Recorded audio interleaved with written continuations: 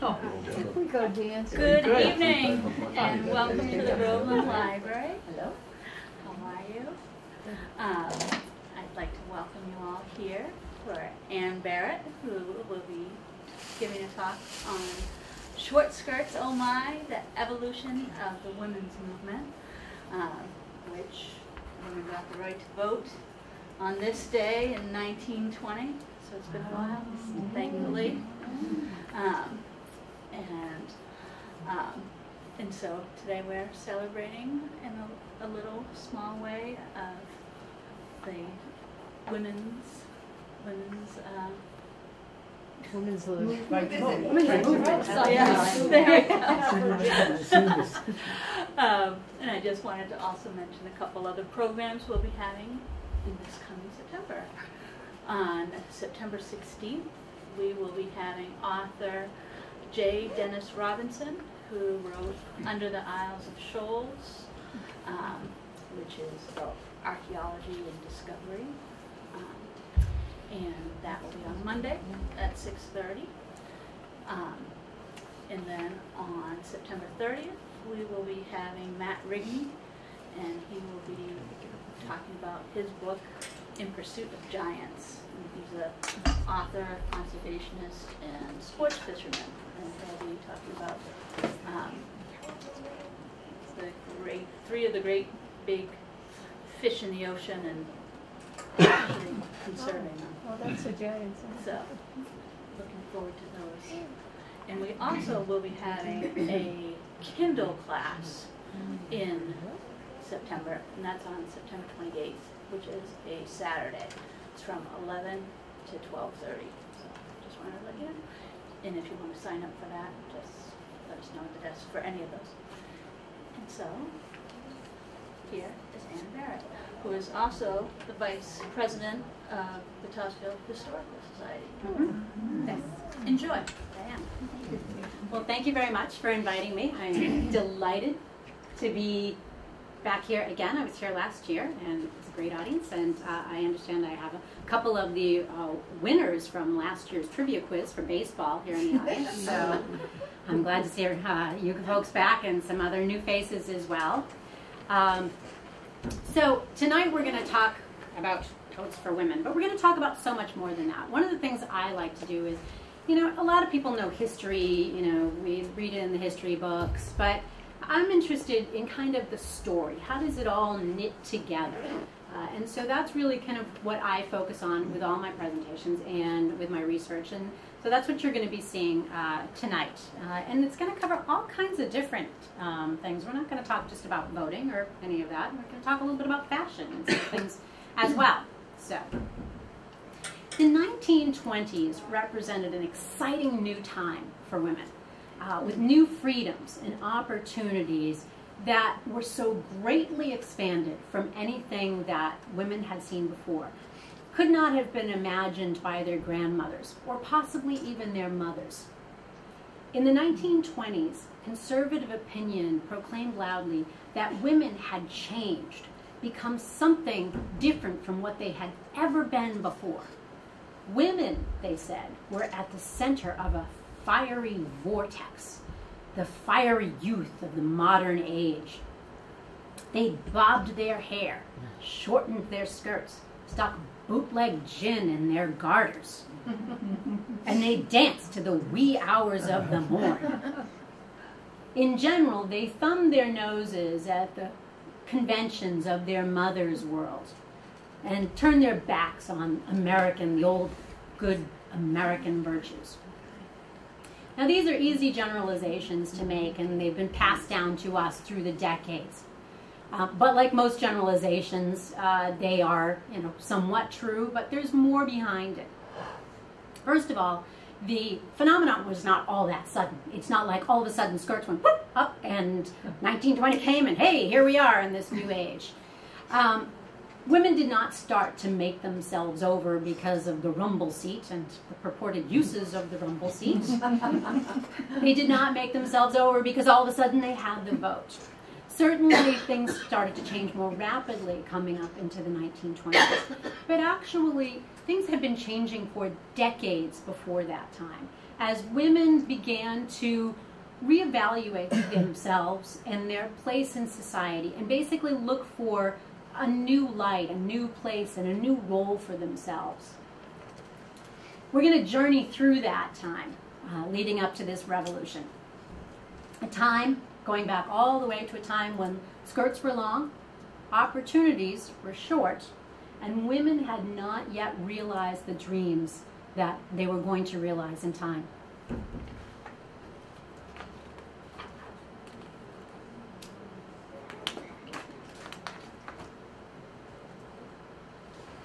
In 1776, Abigail Adams is known to have written to her husband John, who was then attending the Continental Congress, and she wrote, "I long to hear that you have declared an independence.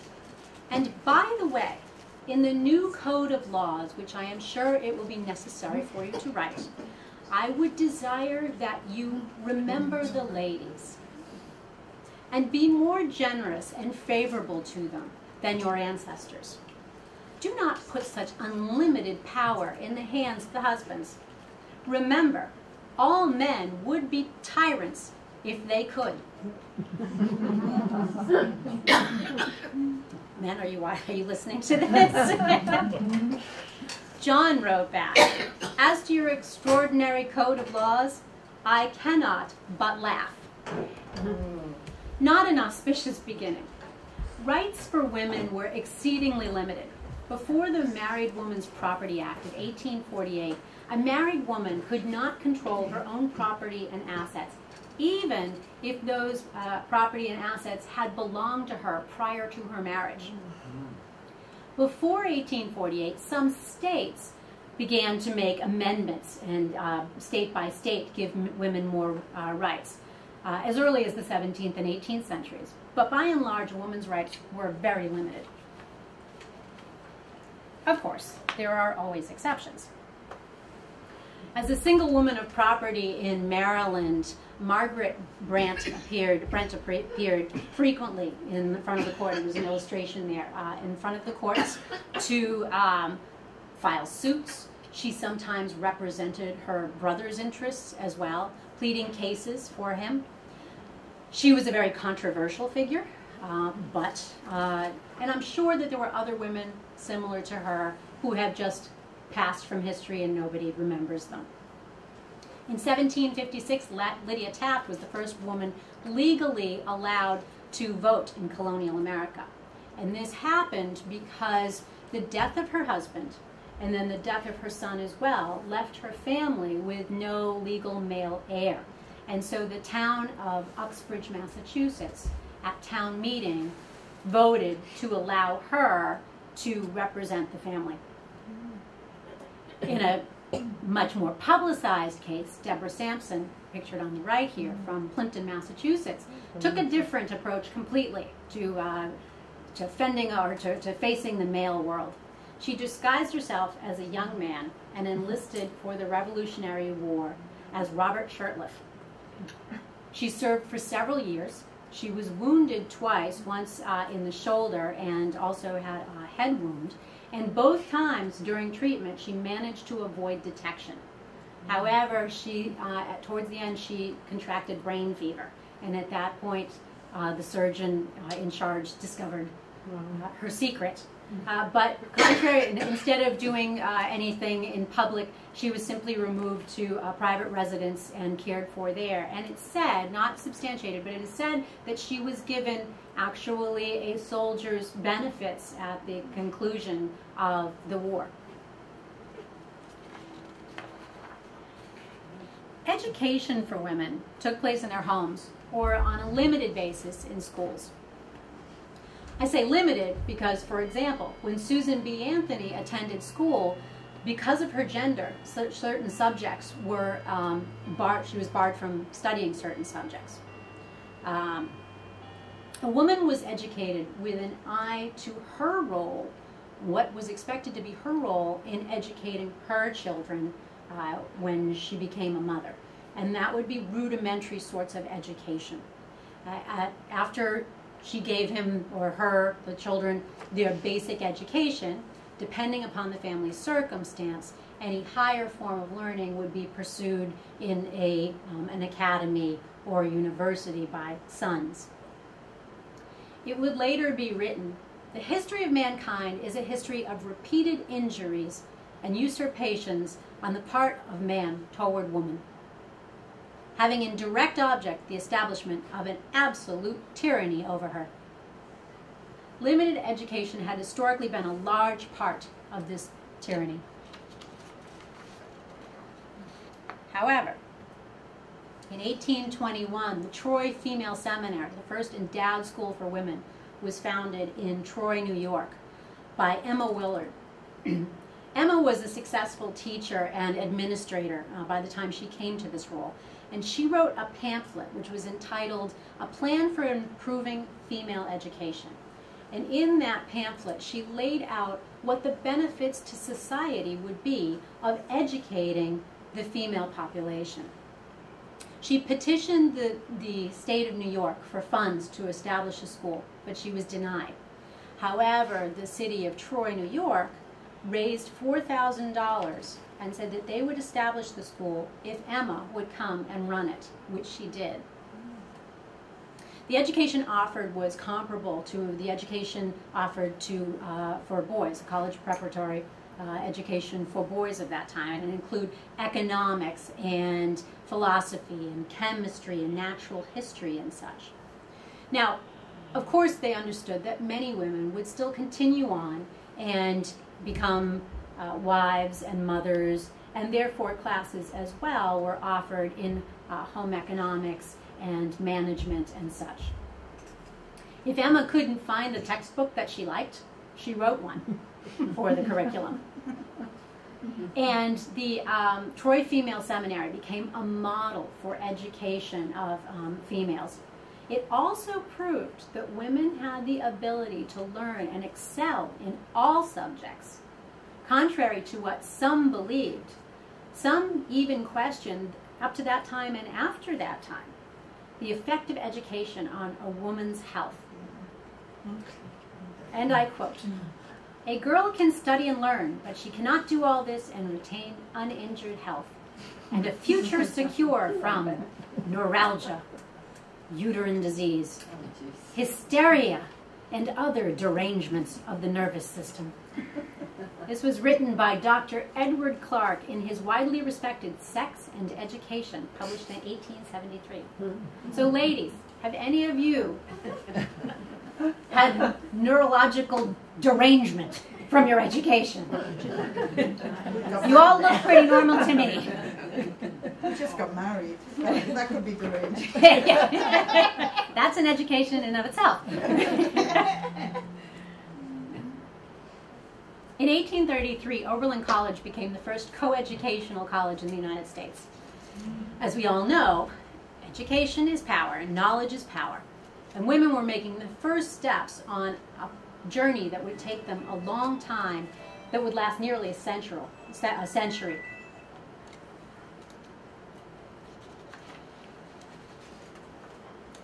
About that same time, in publishing the book Course of Popular Lectures, Fanny Wright became one of the first women to write specifically about suffrage. She was from Scotland, and she moved to the United States to establish a socialist colony in Tennessee on land that she purchased that was modeled after a similar colony that she had seen in Indiana. Some aspects of Wright's community were extremely controversial. Her decision to encourage sexual freedom. Wright saw marriage as a discriminatory institution and started advocating free love. This is 1800s, not the 1960s. Wright also developed her own dress code for women. And this dress code consisted of a bodice, ankle-length pantaloons, and then a short knee-length dress over it. And a similar costume was adopted later on by feminists in the later part of the century. In her book, Fanny wrote, "However novel it may appear, I shall venture the assertion that until women assume the place in society which good sense and good feeling alike assign to them, human improvement must advance but feebly." It is in vain that we would circumscribe the power of one half of our race, and that half by far the most important and influential.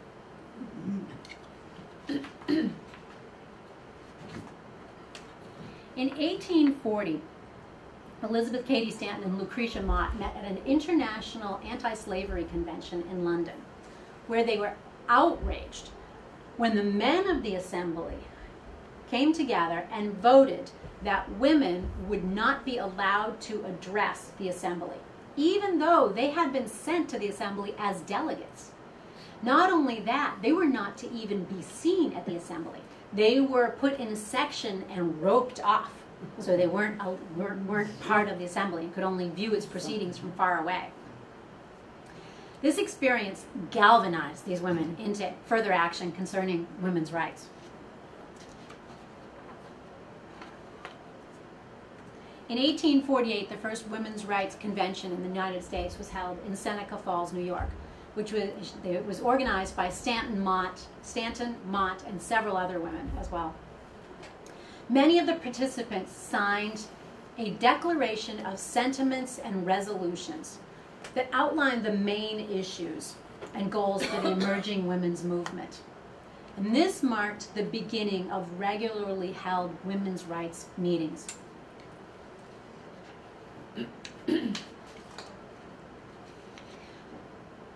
It's difficult for us to imagine, it's definitely difficult for me to imagine, but women organizing themselves and acting independently from men in this new way was a completely new concept. To compare, for example, this book was published in 1848, the same year of the Women's Convention, and I happen to own a copy of this book. It focuses on the proper behavior of women because up until that time, with the exception of some of the breakaway women that we've already talked about, a woman's appearance, her behavior, and her reputation were really all she could rely upon. For example, according to this little book, a lady's behavior in the street should be modest, dignified, yet pleasant and engaging. Never stare, never giggle, never walk with a wriggle or swing side to side. Ladies are not allowed upon ordinary occasions to take the arm of anyone but a relative or an accepted suitor. A question from a stranger, beyond asking the most very necessary sort of question, must be considered a gross insult and repelled with proper spirit. No pickup lines, thank you.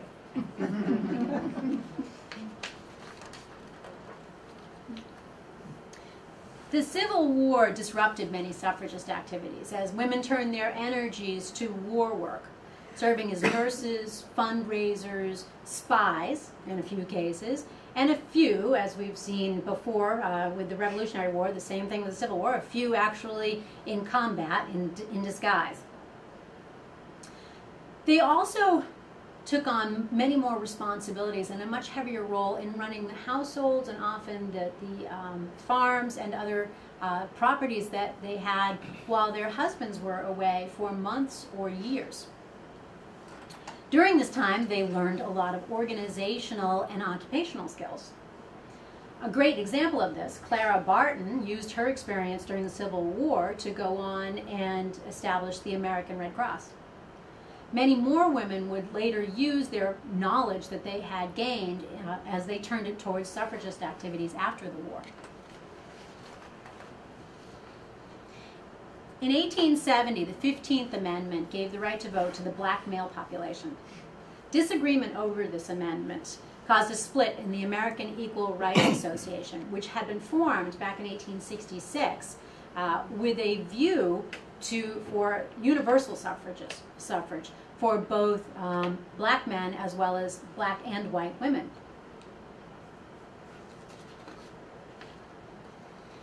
So there was a split, and Stanton and Anthony formed the National Women's Suffrage Association. Anthony had been a lifelong advocate for both anti-slavery and women's rights, but at this point in time, she began to turn more of her attention towards women's rights.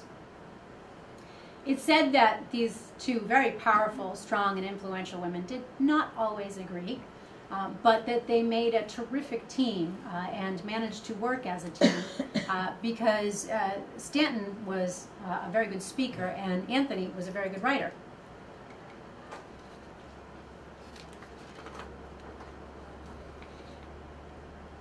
Lucy Stone from Massachusetts, along with some others, organized the Boston-based American Women's Suffrage Association.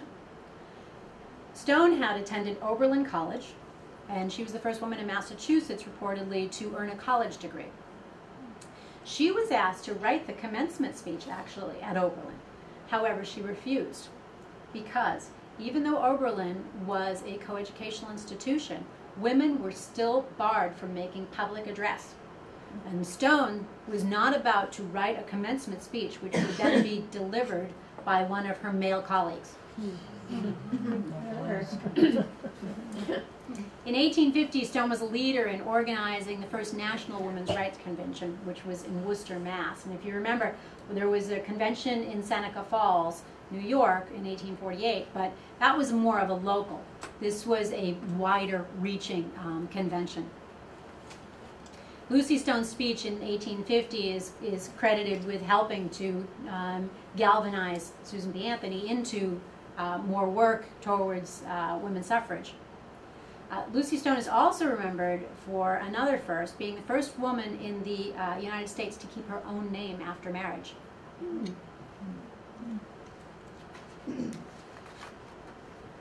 And while we're talking about Massachusetts women, a couple of others that are sort of local and worthy of note.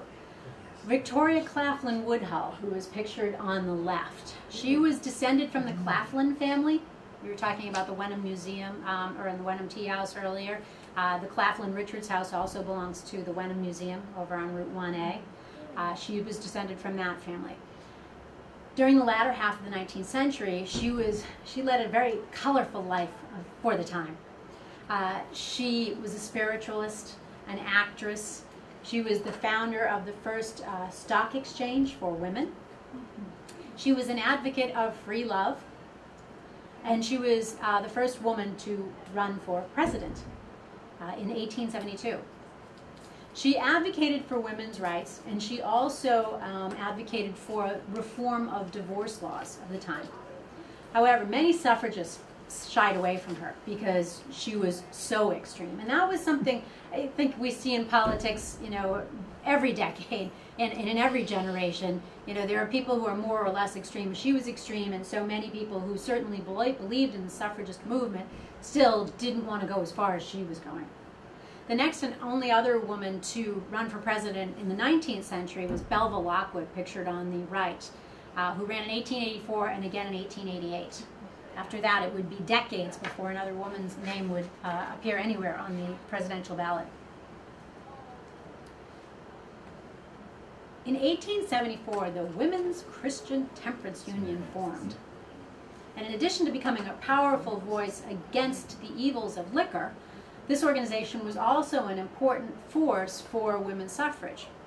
Not surprisingly, the liquor industry did not want women to win the right to vote because they felt that women would immediately vote to ban liquor consumption.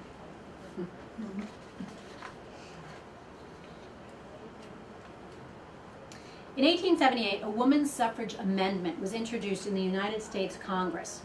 It did not pass, but it is interesting to note, if you look at this map here, that many individual states had passed some sort of suffragist legislation far earlier than 1920. The olive states gave women no voting rights at all. In the light orange states, women could vote in a presidential election. In the dark orange states, women could vote in the primaries, and in the blue states, women had full voting rights.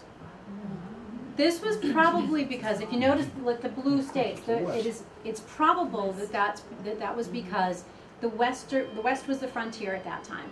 Women shouldered a much greater responsibility in establishing that frontier and a much greater role. And it's possible, too, that it was an enticement to get women, more women interested in coming out west because they had something to offer. However, despite this state-by-state offering of various rights, suffragists felt that nothing short of a constitutional amendment would guarantee them their full rights. In 1890, the organization that had split into two was reunited under the leadership of Elizabeth Cady Stanton. However, she only remained its leader for a short amount of time because some felt that she was too controversial.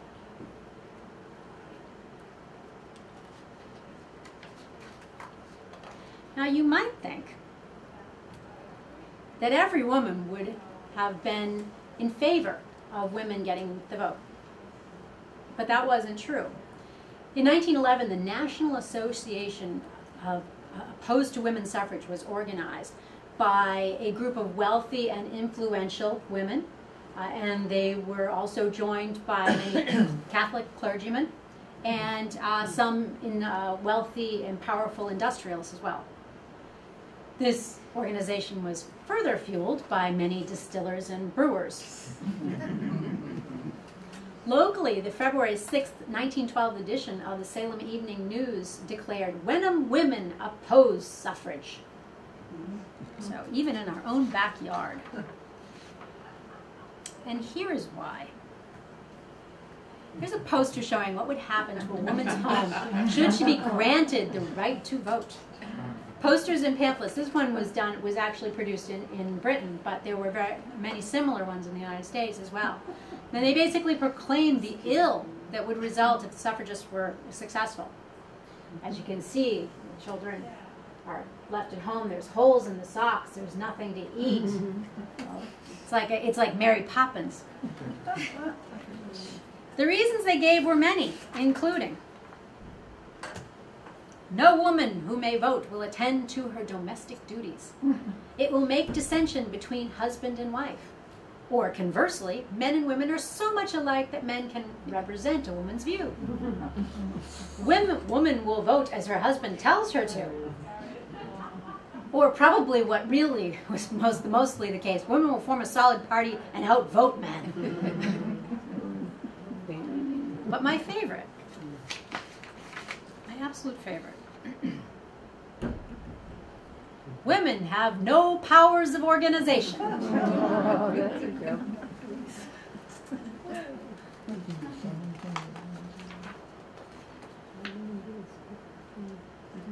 Despite this, in 1912, Theodore Roosevelt's Progressive Party became the first political party to adopt a women's suffrage plank in the bid for presidency. However, so finally, women were beginning to make some real political headway. But Roosevelt was not elected. Woodrow Wilson became the next president, and he was anti-suffragist. During the early teens, the National Women's Party organized hunger strikes and picketing. At first, Wilson was tolerant, but eventually he ordered the protesters jailed, and where they received much publicized ill treatment, including forced tube feeding and beatings and a lot of ill treatment. It became a publicity nightmare for the White House, and eventually Wilson ordered that all of them be released. It was charges too. The United States entered World War I in 1917, and almost immediately the Wilson administration called on women to support the war effort. All over the country, women massed behind the war. Thousands of women volunteered their services.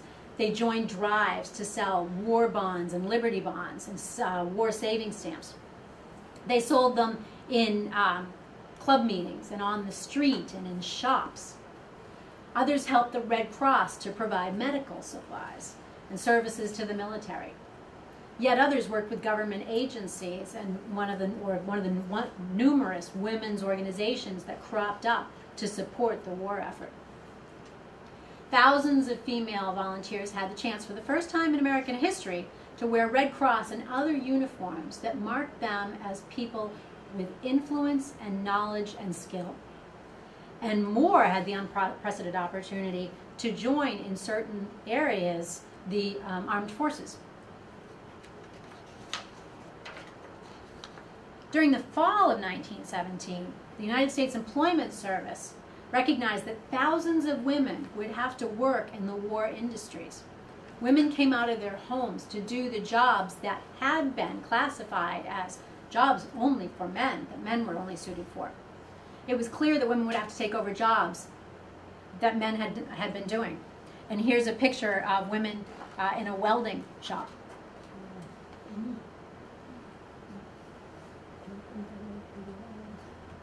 Now, obviously, in the view of suffragists, the fact that women were being called upon to support the war effort in such important ways just added and reinforced the argument that women should be given the vote. The National American Suffrage Association, under the direction of Carrie Chapman Catt, formed a plan to coordinate a nationwide suffrage lobbying at the state and federal level. They employed the successful men's tactics of meeting with politicians and leveraging those in favor to get those people to convince their peers to also support the movement as well. In 1918, Wilson came around to their point of view, encouraging the House and Senate to pass the amendment, saying it was an act of right and justice to the women of the country and of the world. However, it failed to pass. Finally, though, in 1919, it did pass, but it needed to be ratified by 36 states in order to change the Constitution. 35 states ratified it, and then all eyes turned to Tennessee.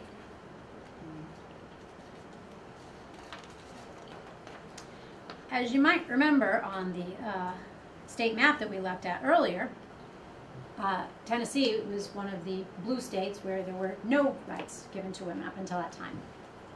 So the vote looked to be extremely tight with no clear winner, and the fight was on, and it was known as the War of the Roses because delegates in favor of suffrage wore yellow roses, and those opposed wore red roses into the chambers.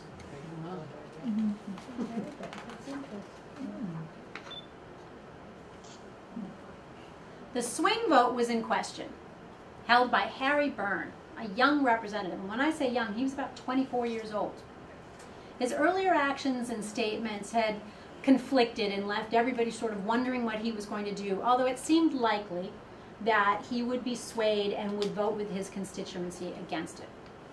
And as a matter of fact, he might have done just that had it not been for a letter from his mother. Feb Byrne was an independent-minded widow caring for a farm in Tennessee, but she found time to keep up on the progress of the suffrage movement. She said that recent news about the uncertainty of the outcome finally compelled her to write to her son, voicing her sentiments. And here's the letter. A piece of it. Hurrah and vote for suffrage, and don't keep them in doubt. I noticed Chandler's speech. It was very bitter.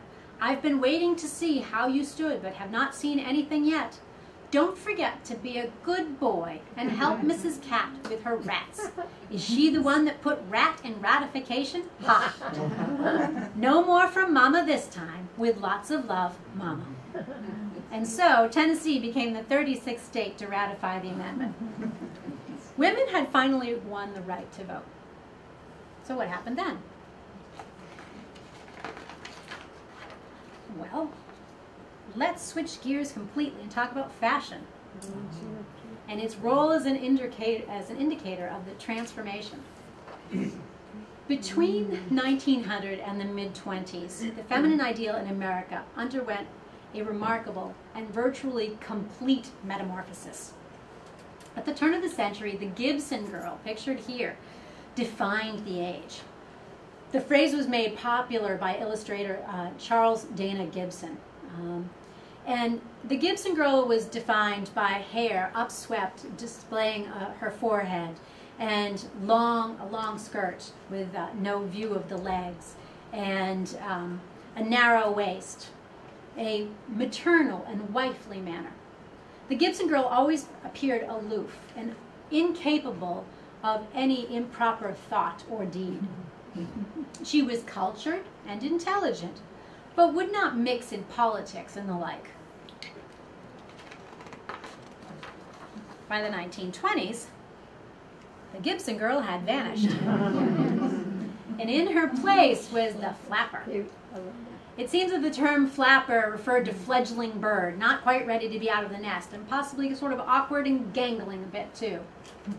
I heard another version of that the girls like to wear men's boots open without laces in them, and they flapped when they walked. And I've heard that too, and that may have been, nobody, it probably came from a lot of different places. So that is, I have read that one as well. They wore galosh kind of things. Right. Yeah. That flopped. Quite unlike the Gibson girl, the flapper cut off her hair, concealed her forehead, de-emphasized her curves, and showed as much of her leg as possible. She also wore plenty of makeup, which up until that point in time had only been used by loose women. During the first half of the 20s, skirt length became the boiling point for social revolution. Since 1915, skirts had been drifting up. And after World War I, hems were up 6 to 7 inches above the ground. By 1920, it seemed that all restraint had been thrown to the wind, and they went up another 5 to 6 inches. The shorter skirt was not the only major development in women's fashion. Everything was being lightened and simplified. No more petticoats, chemises, and corsets and such. In 1928, the Journal of Commerce declared that the amount of fabric required to make up a woman's costume went from 19 yards in 1913 to a mere 7 yards in 1928. Almost just a third. The 1920s also witnessed an explosion of beauty shops, which went from 5,000 in 1920 to 40,000 in 1930. Sales of cosmetics jumped 400%. And in 1921, the first Miss America pageant was staged in Atlantic City, where women could now actually publicly display all their charms.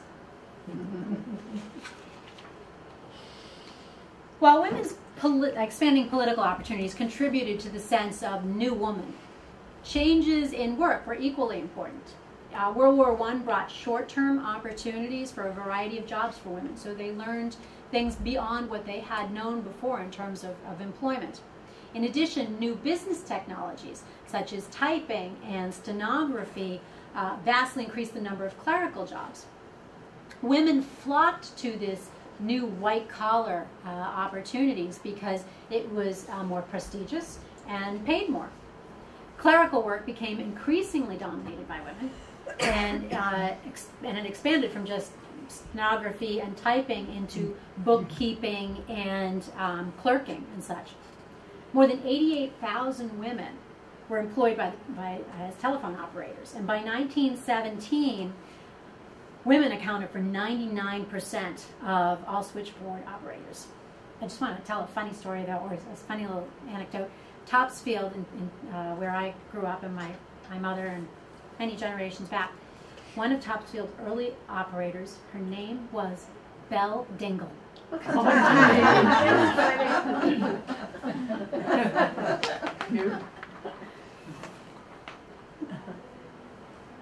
At the turn of the century, young working women had most often lived at home or boarded with a family near where they worked. In the 1920s, between school and marriage, they lived in their own apartments and often shared apartments with other working girls.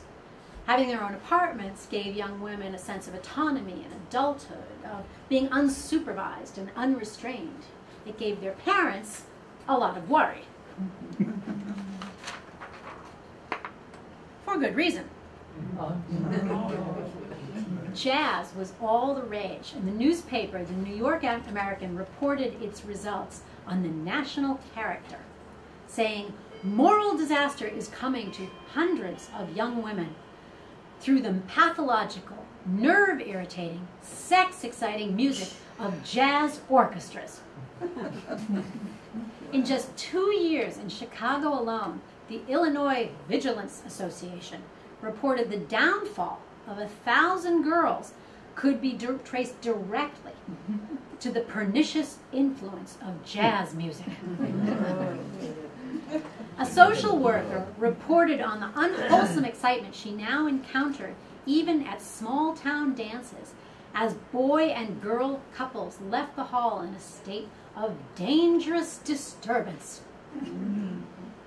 Bathtub gin, combined with jumpy jazz music, suggestive couples dances, and short skirts all led to a new era of relaxed sexual freedom. Rudolph Valentino made millions of women swoon, and branded chic condoms, pictured here, held all the promise of romantic Valentino-esque liaisons.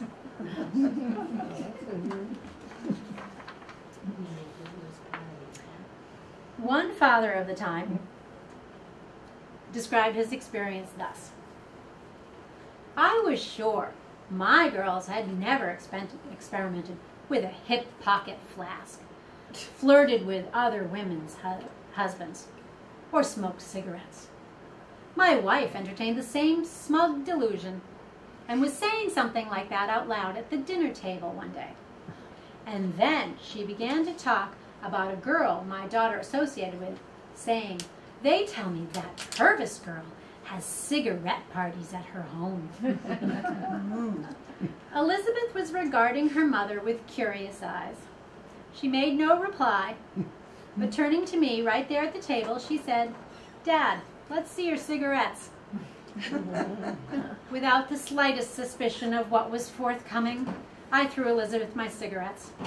She withdrew one from the package, tapped it on the back of her left hand, inserted it between her lips, reached over and took my lighted cigarette from my mouth, lit her own cigarette, and blew airy rings toward the ceiling. My wife nearly fell out of her chair, and I might have fallen out of mine if I hadn't been momentarily too stunned to do so.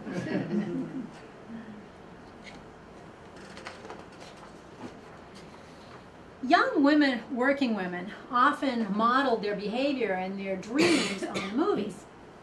In the 1920s, movie stars replaced political, business, or artistic leaders as role models for young people. Ironically, the movie industry in turn picked up their themes from the lives of young working women who made up a large part of their audience. Films showed office workers and department store clerks working alongside wealthy male bosses and colleagues. And the message was that if you displayed spunk and cleverness, you could use your position to get ahead. In 1928, 39% of college graduates were women, which was up from 19% in the turn of the century. That same year, women began to compete in track and field events at the Olympics. Women had not competed at the first Olympics in 1896, the opinion being their competition would be impractical, uninteresting, unaesthetic, and incorrect. They began competing in 1900 in lawn tennis and golf. Women's swimming was introduced in 1912. However, American women did not compete in that first swimming competition because American women were required, as part of competition, to wear skirts. It was difficult to swim in a skirt. So throughout the Roaring '20s, women were enjoying new freedoms, work opportunities, and even the robust prosperity of the decade, of course. So what did this freedom and frivolity look like? Well, let's take a quick look.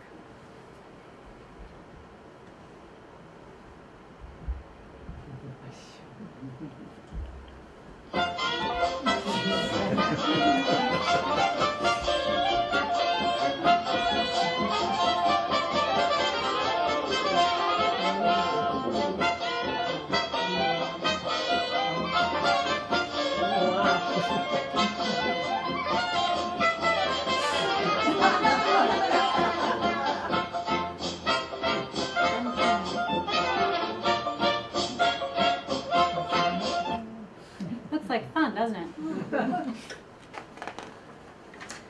Of course, the giddiness of the 1920s couldn't last with the stock market crash and the subsequent depression through the 30s. There was even some ground lost. Some states actually passed laws preventing the hiring of women with the thought that those jobs were being taken away from men. But at the same time, there were gains in other areas. Frances Perkins became the Secretary of Labor, and she was the first woman U.S. cabinet minister. Jane Addams became the first woman to win the Nobel Peace Prize. And Eleanor Roosevelt changed the role of First Lady forever, becoming a representative to the UN and taking actions such as calling a press conference and inviting only woman reporters. She really blossomed when her husband died. She's telling me so.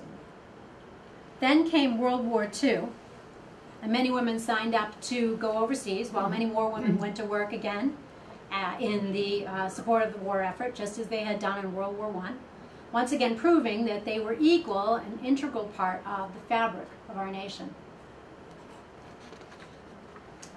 And so, we come back around to the foreshadowing words of Abigail Adams when she wrote, "If particular care and attention is not paid to the ladies, we are determined to foment a rebellion and will not hold ourselves bound by laws in which we have no voice or representation." How right she was.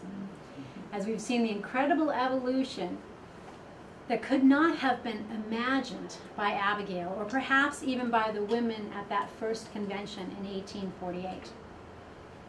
It was a long road, but with much perseverance by many individuals and organizations, women won the right to vote, to work in a wide variety of careers, to wear what they wished, and in all aspects to experience a new level of independence that would carry them forth into the 20th century and beyond as a powerful political, economic, and cultural force.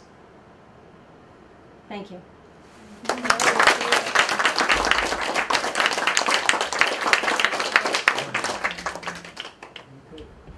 Any questions? Yeah. On International Women's Day, they wear black roses. Do you know the origin of that? I don't. But now that I know that, I will look up. There's so many things to know. I graduated as an engineer in 1955, and there was one girl in our class. I understand now there are more lady engineers than there are men. Yes, and also now there are more women college graduates. More women are graduating from college now than men. I think that happened fairly recently. In the last few years, it's tipped. Probably more physicians as well.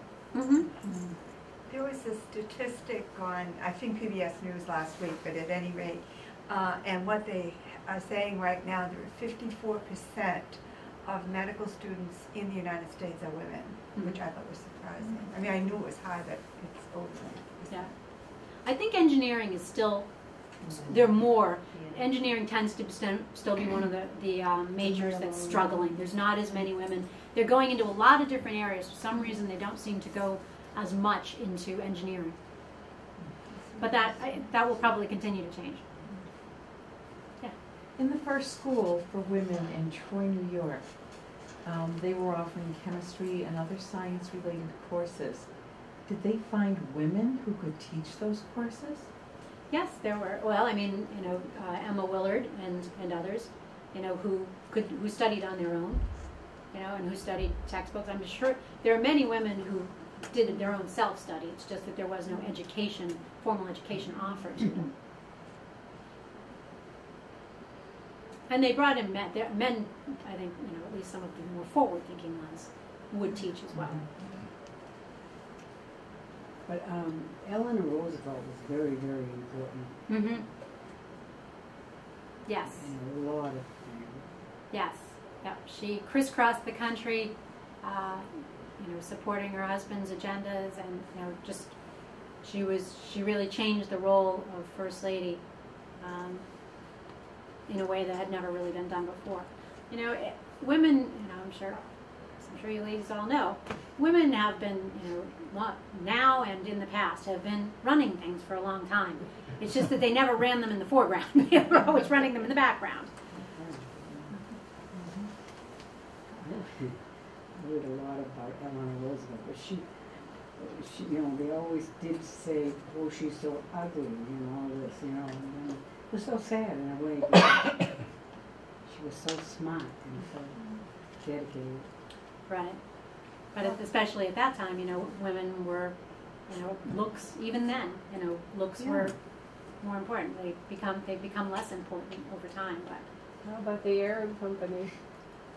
They need a lot to get free. They still were in the, they really held back. Yep. And, who knows when that, if or when that will change. Unbelievable how far behind they are. Well, thank you. Thank you. Very, very good.